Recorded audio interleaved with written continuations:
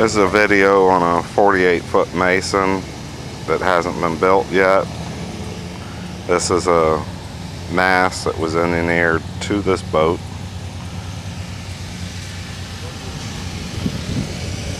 This is a hinged mizzen, and the main is also hinged. It's a two-piece mast.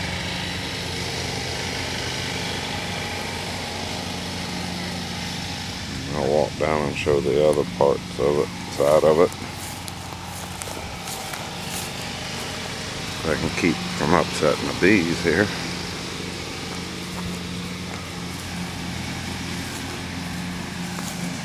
And there's the top of the main, and there's the bottom of the main, also hinged.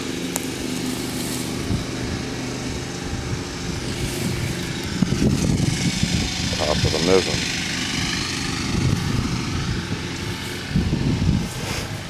Over there is the mason.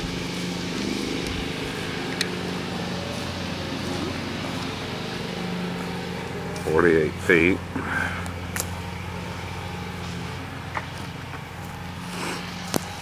And piled the parts out here by it so that I can show you the parts.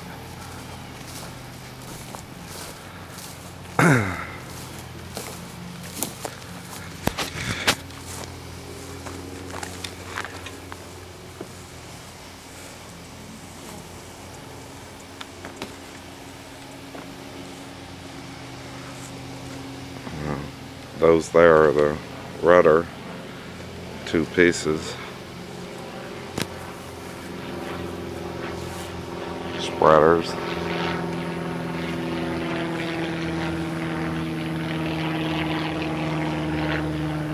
Mast supports for the inside of the boat. Miscellaneous parts that came with it. More miscellaneous parts that came with it.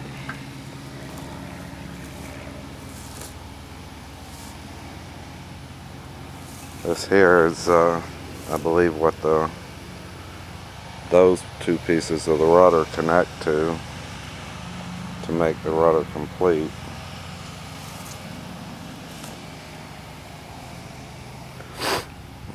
This is the basis for the main and the mizzen, so that you can raise and lower the mast yourself to go under bridges, chain plates,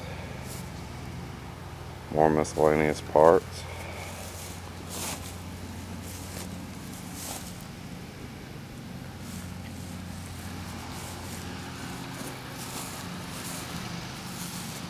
Rub rail, I don't know if it's enough for the whole boat or not a clue, but that's what that is. Go over here to the mason, get a little better shot of that, I guess. This boat sat in the water for 20 years without a bolt being put in it. Had no bilge pump in it, just closed up. Had less than a couple inches of water in it. Massive boat.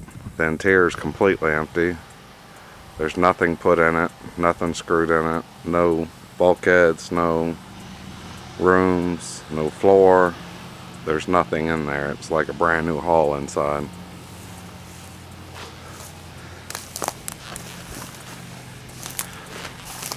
Again, with it being set in the water 20 plus years, there's some blistering, and I would assume that this would be an example, as all of it for 20 years. It doesn't look that bad to me, but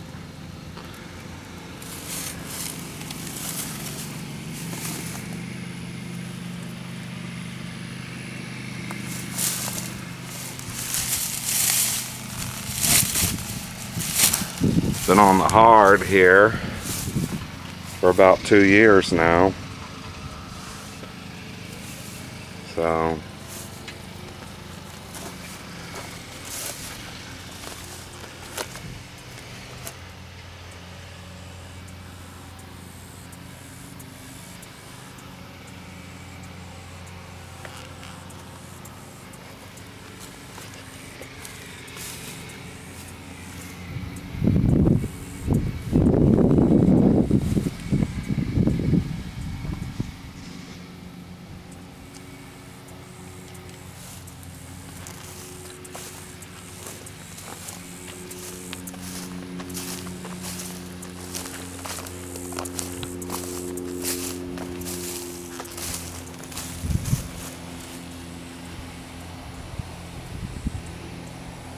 For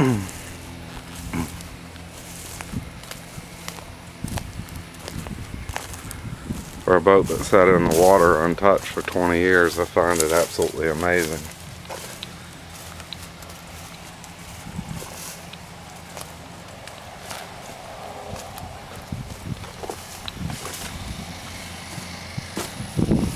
I'm gonna let my nephew Dylan go up and show you the top side of it,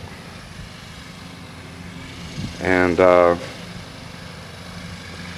maybe the inside too if he can get in there.